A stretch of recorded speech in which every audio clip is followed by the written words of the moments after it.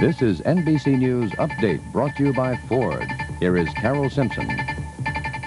Good evening. President Carter and Soviet Foreign Minister Gromyko exchanged sharp words during 4 hours of talks on limiting strategic arms, but Gromyko said they made some headway. 15,000 people attended a disarmament rally outside the UN in New York. They were protesting nuclear power. Dominican President Balaguer finally recognized his apparent successor Antonio Guzman by congratulating him for winning last week's election. Cleanup crews are trying to get rid of 85,000 gallons of oil which spilled into the Mobile River in Alabama. And gambling is in full swing in Atlantic City. The governor of Nevada wished New Jersey well and urged it to keep the gangsters out. Have a safe weekend. I'm Carole Simpson. More news later on this NBC station.